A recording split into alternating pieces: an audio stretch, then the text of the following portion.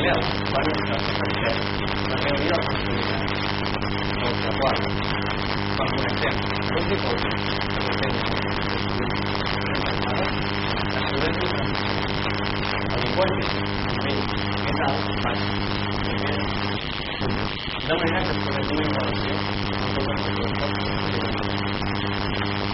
També es podrà la globalització el nivell d'exemple de les connexions entre les formes de riquesa econòmica i cultural dels països, possibilitant un transferiment de capital, valor i coneixement com un sèrie de més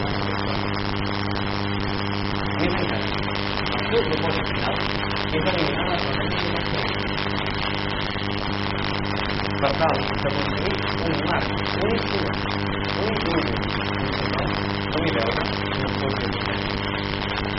I és que la globalització és un fenomen unificador que transcendeix situacions locals, transformant-les en esdeveniments de caràcter mundial. És un procés complex que afecta les relacions entre països, però també comprèn molts aspectes de la vida social dels ciutadans. Al llarg d'aquest debat, explicarem com les diferents vessants de la globalització milloren la qualitat de vida. En primer lloc, la vessant econòmica. Ha de funcionar la humanitat en el global i en la revolució industrial. Aquesta situació ha canviat, però la resta no són dades. Com veurem més endavant, la globalització acaba amb el proteccionisme i les pràctiques oportunistes que fan per concertar la resta del món dels abans que té una incidència directa en els principals de millorar la qualitat de vida, com la societat, el social ocupable i la desenvolupar. A tant exemple, l'any 1990, a Nord-Àfrica, es podria garantir una gent que els nens podien anar a l'informàtica. En 2006, aquesta xifra s'ha reduït fins a 50 vols a cada dia. S'ha reduït una relació del 75% en una societat. En segon terme, la innovació tecnològica i la petició d'internet han permès els mitjans de comunicació global. Avui en dia, qualsevol persona pot informar-se del que passa arreu del món. Com més informació disponible, més així, la globalització fomenta l'esperit crític, base de organitzacions comunicatives de docents professionals deuen donar un pas molt significatiu a l'aparició de la globalització de la informació. L'any 2002, aquesta última va evitar que la família laboral, una iniciativa de l'Àfrica, fos oblidada per un temps, gràcies a una campanya impulsada des d'internet que va reunir 3,5 milions de persones. Finalment, en un procés de globalització cultural intel·ligent que no limita la realització de la pròpia cultura, sinó que modernitza l'estructura social dels països mitjançant l'aprenentatge, la competició amb les organitzacions i l'acreditació de l'avaluació o execució de filles és una tradició inspirada en la cultura d'Àfrica des de fa segles. Seguint les organitzacions globals que crea un país del centre de l'Àfrica ha prohibit la i que quan diu que s'ha de vida sobre la dona del discurs cal que lloguem dels hàbits progressos del passat per construir un futur. Vivim en un període de transició on els canvis es produeixen no afecten només a una part d'aquesta humanitat, sinó que s'afecten a tot el món. Encara s'ha d'aprendre, però els primers fruits ja ho madurat. La globalització econòmica ha generat riquesa. Alhora que les fronteres hi ha millorat l'oportunitat, l'educació i l'esperança de vida. Els nous mitjans de comunicació han fomentat l'esperit crític de la humanitat i la globalització cultural ha generat estudis i exprimit valors músics. No podem oblidar que ens trobem en el segle dels drets els més avançats intel·lectuals. I és que, perquè la globalització és una eina que ha de ser per nosaltres i per a nosaltres. És una globalitat que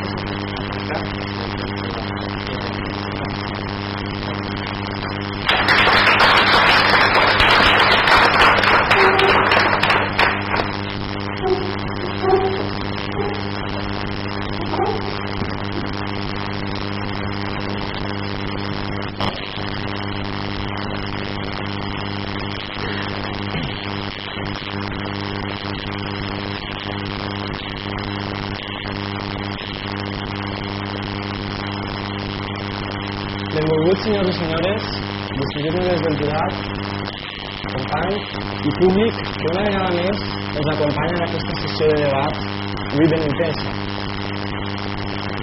La globalització aporta millores substancials a les persones. Millores substancials, ja s'han de parlar, de millores substancials i referides a les persones. Al llarg del debat del nostre equip, la Universitat d'Alacant, intentarem argumentar tot això. Però primer, permeteu-me que us faça 4 cèntims de què entenem per globalització. Perquè, arribat el moment, i després de sentir tants arguments, sabem que així està la clau del debat. Així trobarem la solució a la pregunta. Què és la globalització? Doncs la globalització, com molts compartireu amb mi, és fonamentalment financera. És fonamentalment antidemocràtic i és fonamentalment esgotament dels recursos. És fonamentalment insostenible. I us explicarem per què, sense anomenar-lo. Mireu, he dit que és especialment financera perquè el Consens de Washington ho va acordar. I va acordar que fonamentaria intentaria espentar una economia única possible, és a dir, neoliberal. I així està l'altra clau d'aquest debat, el neoliberalisme. Perquè, si sabeu, i com el nostre equip complicant coneixerà també, el Banc Mundial i, especialment, l'FMI s'han carregat amb els seus plans estratègics de realistes econòmics d'introduir en tots els països del món, si volien la seva ajuda, aquest sistema de lliure. I això ho sabem tots, i sabem que el deute està dels països que han de pagar, que han acceptat aquest ajut, és per això. En segon lloc, us he avançat que entenem que no acaba de ser democràtica de la globalització. I una globalització no decidida per tots té alguna causa. Per què?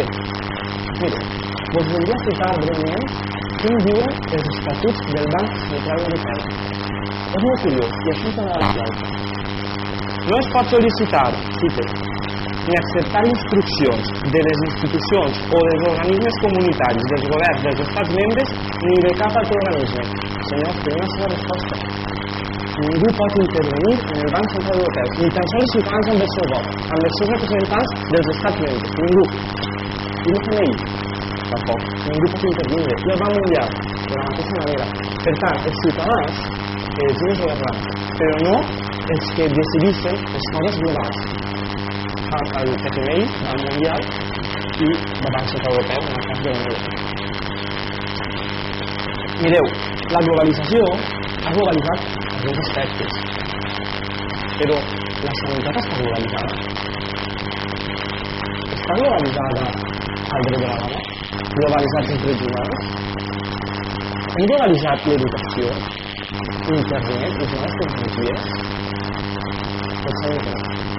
Però, tot i que la globalització pot aportar alguna cosa bona, el que sí que sabem és que és insostenible, perquè si tots utilitzàrem els mateixos recursos que utilitzem a Europa, als Estats Units, necessitaríem 4 planetes.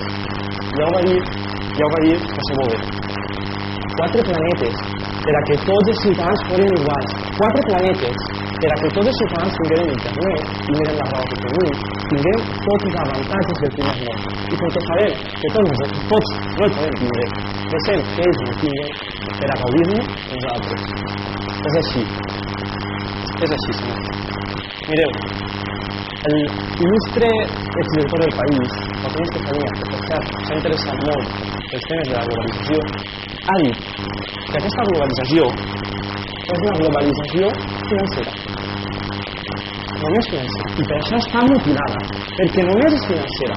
Si un dia, d'ací 10, 20, 30 anys, tenim una globalització diferent, vindrem així i direm que la globalització pot ser bona. Però l'actual, la que estem parlant així, la que aporta o no aporta, l'actual és mutilada. I no és realment, no és global. Moltes gràcies.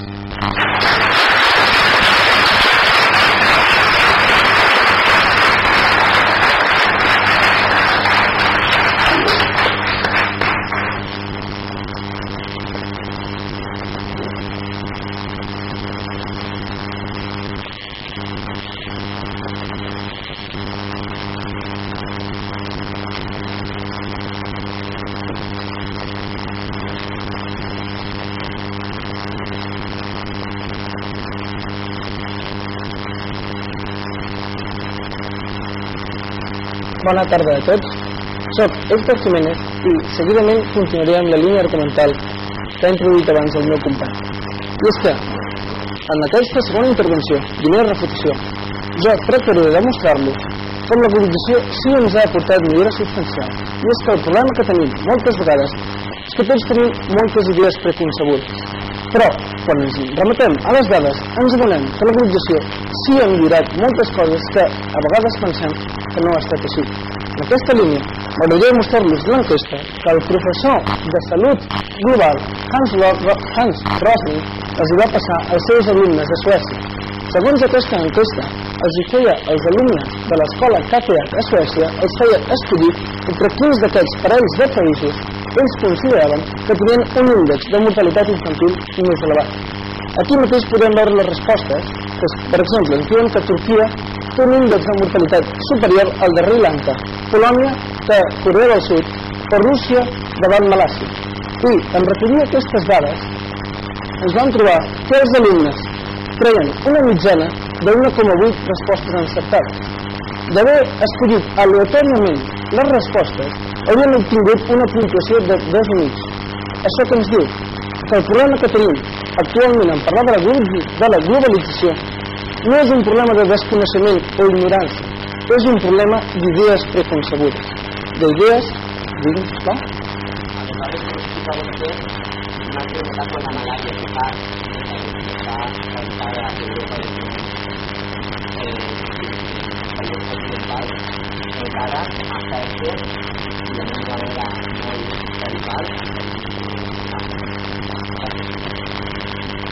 Estic d'acord en que hi ha problemes, com per exemple aquest de la malària, però el que em sembla frívol és dir culpar a la globalització de que el problema de la malària a l'Àfrica sigui culpa de la globalització.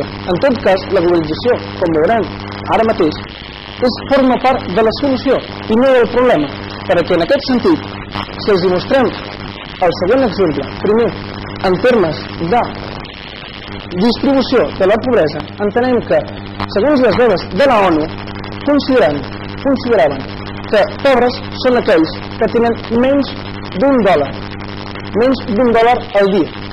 Si retrocedim fins a l'any 1970, segons aquest estudi que ens l'ha proporcionat el mateix professor Hans Rosling, professor de Salut Internacional, en aquest estudi, basat exclusivament en les dades de la ONU, se'ns demostra que l'any 1970 la gran majoria dels pobres, ara estic amb vostè, la gran majoria dels pobres pertanyien a Llatinoamèrica, l'est asiàtic i el sud d'Àsia. Digue'm, sisplau. Considerar qualitat de vida també en el sens dubte, s'ha d'establir un marge per la pobresa i és el marge que dona la ONU i en funció del qual estic parlant.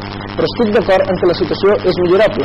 De totes maneres, el que volem transmetre és que la situació és millorable, però ja s'han donat els primers passos i no només pocs passos, passos importants. Si veiem l'evolució, podem observar com any rere any aquelles zones que més s'han globalitzat del planeta, que són precisament el sud-est asiàtic i l'Amèrica Llatina, han passat gairebé en tota la seva proporció per sobre d'aquest marc de la pobresa. I és vital que encara hi ha una assignatura pendent en el tema de la globalització, que és, evidentment, és l'Àfrica. Però és que cal recordar que l'Àfrica té problemes que venen d'antuvi de la globalització que encara no s'han corregit, però que, possiblement, gràcies a la globalització, estem en vies per corregir-los. Així, en aquest sentit, ens hem parlat dels drets de la dona. Els drets de la dona, fa 30 anys, abans de la globalització, eren pitjors que actualment. Els hem mostrat el cas, per exemple, d'Amina Lawal i la lapidació que van evitar gràcies a 3 milions i mig de signatures. Estic d'acord que una lapidació no és un únic motiu per penjar-los les medalles. Ara bé, és un primer pas i ara ja hi ha molts països a l'Àfrica que estan considerant com a injustes les mesures de càstig que tenien davant d'adulteri a les dones. Mai les dones, com avui dia, havien tingut tantes llibertats. Encara en queden moltes, sens dubte, però és el camí que cal recórrer. Digui.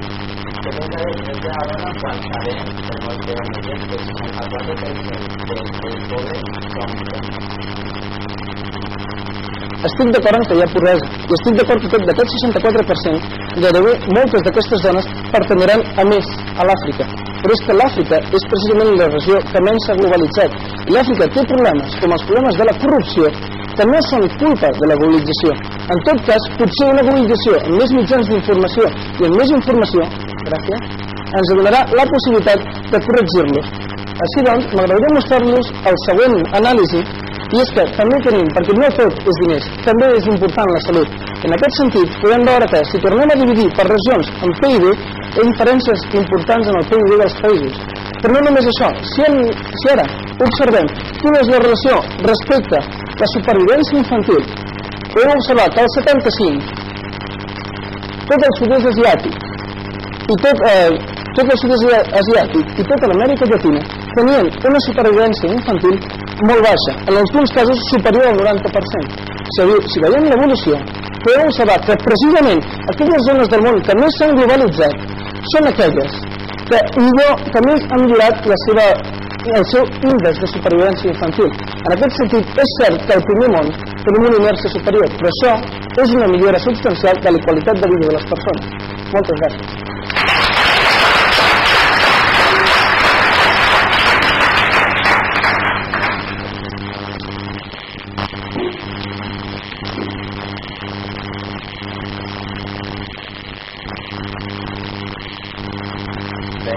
Bon dia.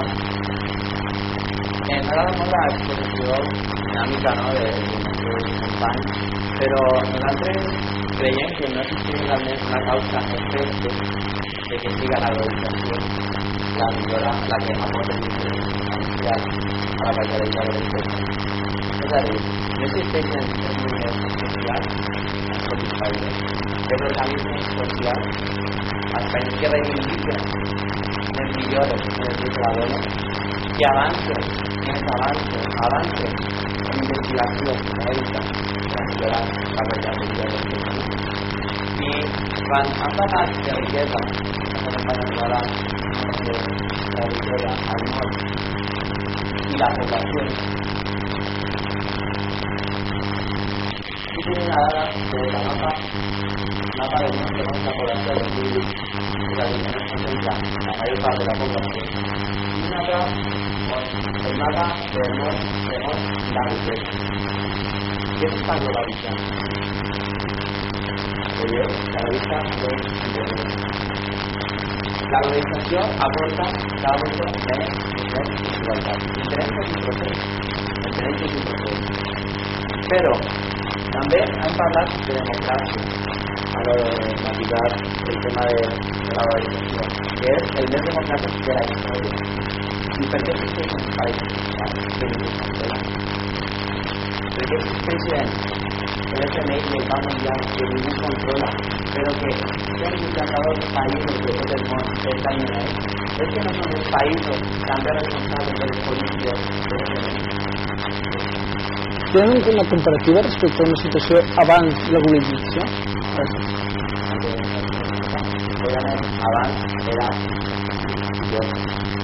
la globalització, el que no només està augmentant la desigualtat entre països pobres i països rics, podem entendre també dins dels països rics, representat quart món, podem tenir el quart món com països pobres, que vivien a l'unitat, no tenen l'habitatge de les zones més riques del món. Jo que van ser els centres educatius. Van por esto la cantina. La cantina va a pasar de la música de la demanda. Tot aquest quart món que és l'habitatge, no és tanta vida més que l'habitatge. Aquestes coses es va veure crecer en un món i no atendre les seus països. I a veure l'aire, una universitat més pobres del món. Ja no puede parar de Nueva Delhi, Sao Paulo, más organizaciones que avicinen pobreza y desigualdad cada vegada que la globalización va avanzant. Perquè com han dit nostres companys, l'acord de Bretton Woods, el Consell de Washington, no és algo abstracte de globalització etèrea, és una organització d'acord que diuen que anem a globalitzar l'economia individual, l'economia competitiva. No creu que el fet que vostè tingui accés a totes aquestes dades és precisament gràcies a una globalització dels mitjans d'informació? Gràcies. Efectivament, tenim gràcies a la informació, a la gestió de la informació, però sobretot a la selecció de la meva informació. Perquè normalment parla de la societat de la desinformació d'Espanya. Tenim informació de tot lloc. Informació, dades, però aquí cau la ventalla o la idea d'elegir i seleccionar aquesta informació. Aquesta informació que s'hem donat a avui. Anem a parlar també de campanyes de mortalitat. La mortalitat ha de ser el mort, efectivament, als treballs de determinats.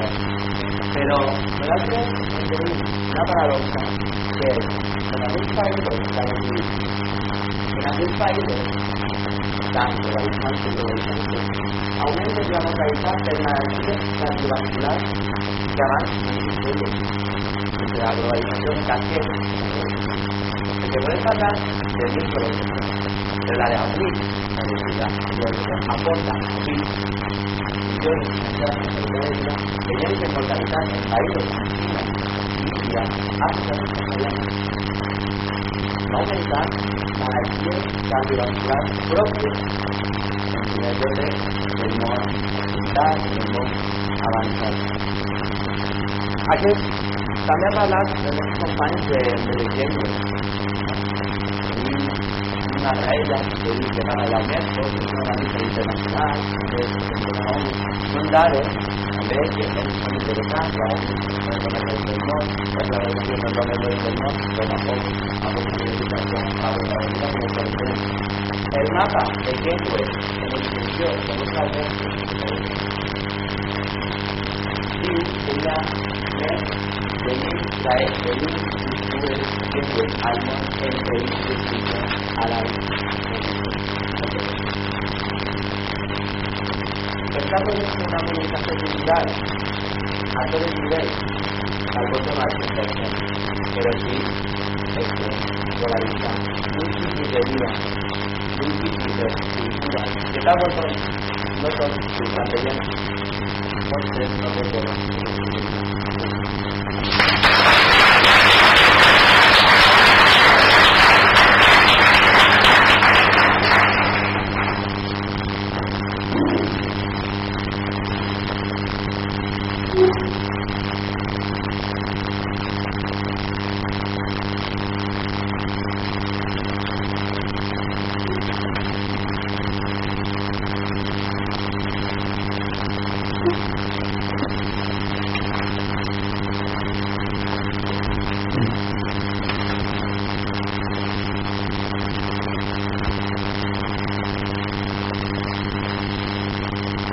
Bona tarda, novament. En primer lloc, m'agradaria demanar-los, si sisplau, podrien tornar a posar l'última gràfica sobre estadístiques de malalties cardiovasculars.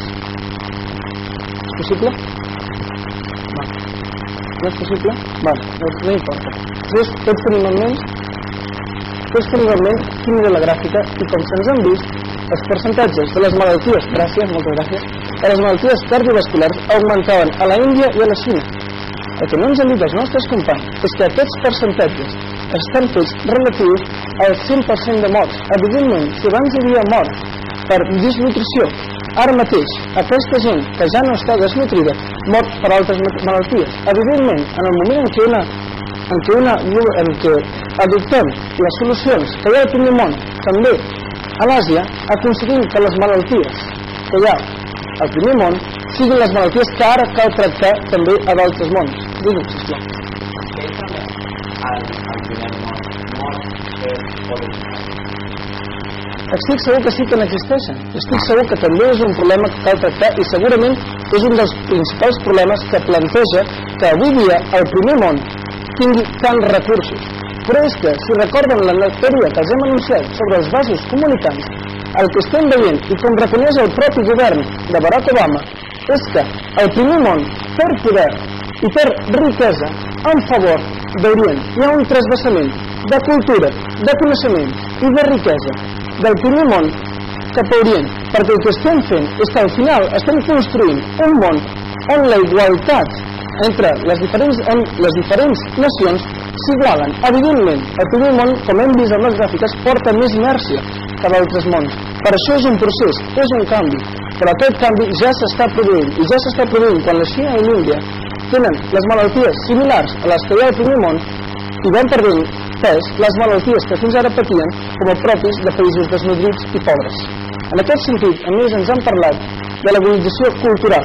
Cal tenir en compte, com diu el sociòleg Peter Berger, també professor a Boston, que hi ha un transvasament cultural, que la globalització cultural no implica l'eradicació de la cultura anterior, sinó que implica que podem conèixer. Ara tenim el coneixement de models a imitar i models a evitar. Quines són les coses bones que hi ha a altres països i quines coses en són dolentes. I és aquesta la base de la capacitat crítica, perquè sabent el que hi ha de bo i sabent el que es pot millorar, es poden trobar noves solucions. Més encara, perquè és en un món global on els problemes que fins ara eren locals, com els problemes mediambientals, esdevenen globals i esdevé la conscienciació global gràcies al punt de la informació i els mitjans de comunicació que ara són globals. I és en aquest procés de conscienciació, com els hem explicat, que aleshores, en un món global, amb problemes globals, té sentit aplicar solucions globals. Digues.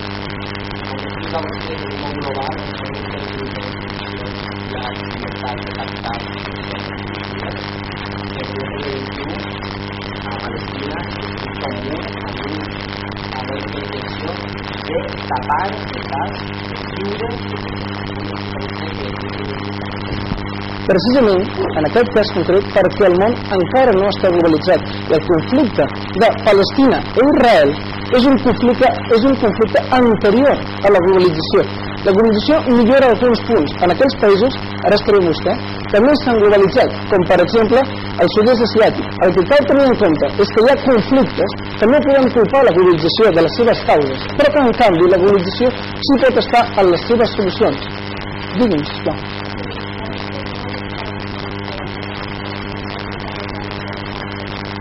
Doncs mira, perquè precisament el que estem veient és que és un procés de transició.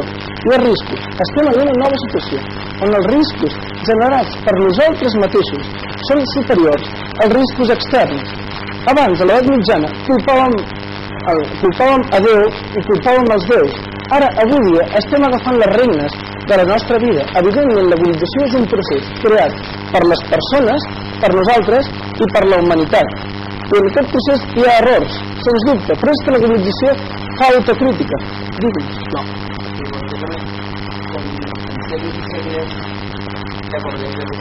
No s'ha erradicat moltes pràctiques que estan veient el món rural, perquè nosaltres hem de pensar que ara després de trobar que hi ha certa història ho faran precisament perquè la globalització, com tots els economistes deten, només té com a molt 35 anys. Dóna-li temps i veurem que igual que Àsia ha millorat i ha aconseguit sortir de la pobresa, ara Àfrica, moltes gràcies, també ho aconseguirà. I en aquest punt final m'agradaria utilitzar aquest últim minut per demostrar que la globalització sí fa autocrítica, perquè actualment podem veure, si canviem el nostre, gràcies, podem veure que hi ha un canvi. L'elecció de Barack Obama és símbol d'aquest canvi, perquè igual que Roosevelt va utilitzar la ràdio per aconseguir la presidència dels Estats Units, Obama és fruit de la globalització, perquè ha aconseguit que internet sigui la seva eina gràcies a la qual ell va propulsar-se. Fa només 3 dies va fer una roda de premsa a través d'internet per tots els ciutadans del món que hi volguessin fer-li una pregunta. Més encara, sobre el problema que vostès mateixos m'han dit de Palestina, Barack Obama ja ha parlat amb Israel perquè vol reconsiderar tota la situació de com fins ara estava el problema entre Israel i Palestina. Això és una millora substancial de la qualitat de vida. Moltes gràcies.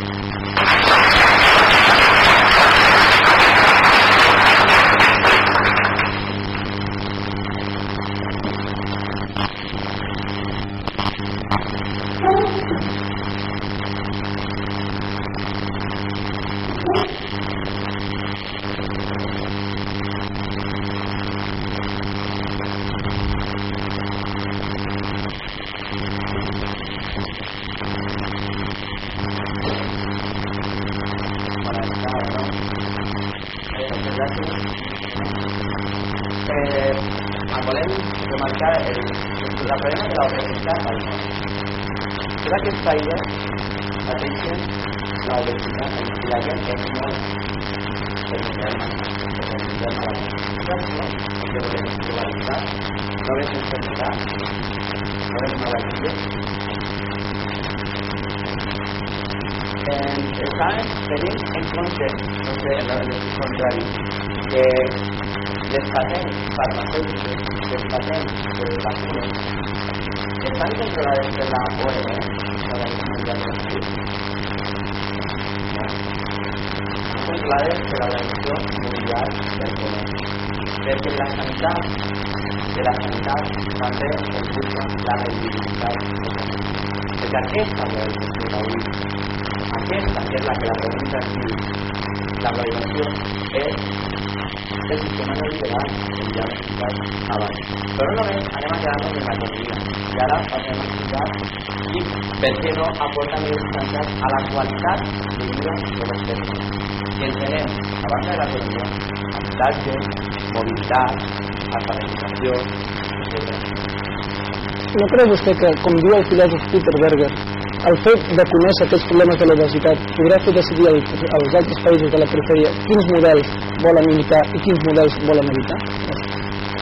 Efectivament, però hi ha altres autors, com el del Centre Internacional Europeu, que recolza que les farmacèutiques estan utilitzant els nostres fons públics per a guanyar patents, per patents, per guanyar diners.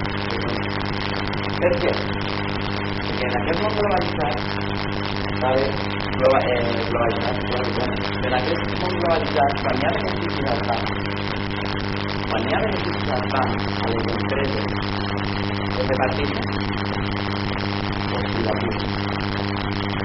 En canvi, quan tenim crisis de molts països, d'Àfrica, Amèrica del Sud, o altres països, no han protagonistes dels crisis exòtics.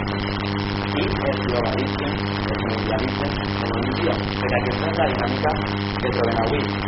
Exemple, la mobilitat. Anem a globalitzar la mobilitat. Mobilitat de què? Capital, fluxos internacionals, no hi ha control de les preses que són països fiscals. No hi ha control, no hi ha ningú que no. Aquest país no pot invertir. No li pregunten per a què va invertir. Ara bé, mobilitat o comerç internacional de distribució. No es distribueix el servei a tres països, perquè abans hem parlat de protecció, que tenim contra el monopoli de protecció. Si només 25 països monopolitzen el 80% del comerç mundial. Aquesta globalització mundial. I anem a parlar també de la unitat de persones, perquè la pregunta és important, qualitat de vida. Existeix unitat real de persones al món? Podem posar una foto que dels pasteles. Les fronteres de Marroc, Espanya, les fronteres de Mèxic són les més perilloses del món, on més gent mor del fan mort a l'any. Aleshores, de quina globalització estem parlant? No creu vostè que les fronteres i la pobresa són problemes que estaven d'antubi abans de la globalització?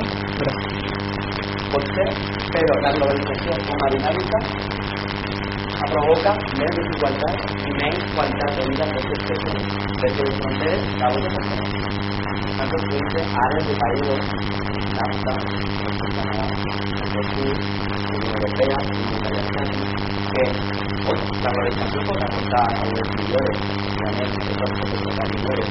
En canvi, està reduint, perquè aquest és l'objectiu d'aquestes àrees econòmiques, que recordem d'origen, són àrees de mercat, la Unió Europea era una àrea de mercat, però sempre estan àrees de mercat, que regulen la mobilitat europea, o regulen la mobilitat dins d'Europa d'aquells que no són fora d'Europa. Però també, com estem parlant de qualitat de vida, i no volem anem a parlar d'alfabetisme. també s'ha dit que l'alfabetisme al món ha reduït, efectivament, però igual que en cas, l'analfabetització funcional, l'analfabetisme funcional, són aquelles persones que saben escriure, saben escriure, però no comprenen el que escriuen. I aquesta és la causa més important de la criminalització infantil, perquè el 86% dels criminals menors a Estats Units no sabien estar escriure, no sabien escriure. Aleshores, anem a parlar també de la quantitat, tant en quantitatives no sempre són les qualitatives. La pregunta diu efectivament qualitat de vida per les persones. En resum, com dia i comanda de Marcos, anem a construir un món i també tot el món, molts mons, tot el món que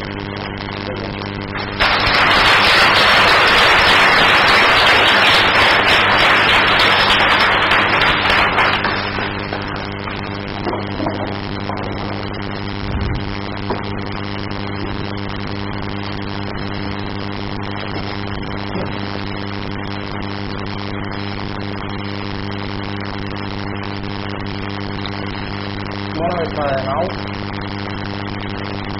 El discurs de la Universitat Politècnica de Catalunya, el seu discurs, el que més m'ha agradat és tot allò que hem dit, que les respostes globals necessiten problemes globals. És cert, tenim reptes globals, però el que se'ns pregunta és si aquests reptes tenen solucions, i d'això no hem parlat. No hem parlat si d'aquests reptes quines solucions ha portat la globalització. Hem parlat de l'esperança, de Barack Obama, d'acord, insistís, podrem fer un debat de 5 anys, i si Barack Obama tenia per molt, ens tornarem al seu lloc. Però ho hem de veure. De moment, la globalització actual no ha arribat a ser punt. Ha parlat de que Obama gràcies a internet, les noves tecnologies. Sí, però qui té el IP al món? Estats Units, Europa, Àfrica allà, Àsia poc, en relació a aquesta persones, i a Amèrica del Sud tenim molt poc. Ens han parlat de riquesa, de l'índex d'1 euro com a mínim per a viure.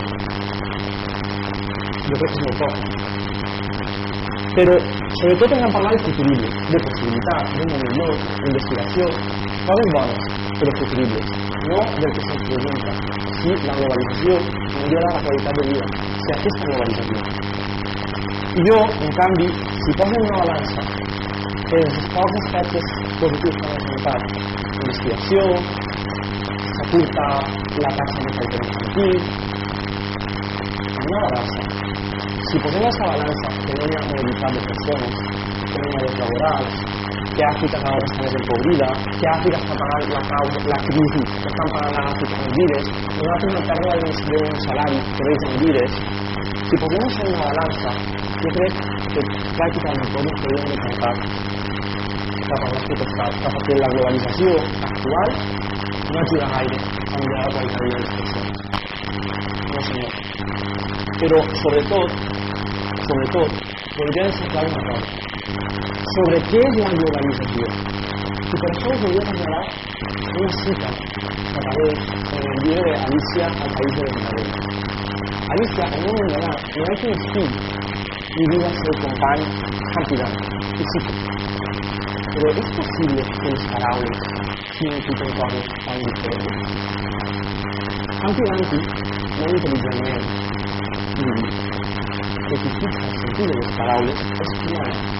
I així sabem que ha fixat el sentit de la globalització liberal. I qui l'ha fixat té el poder, i per això té el poder. I tenim la globalització que tenim, que realment no és global, i és on ens defineix. Moltes gràcies.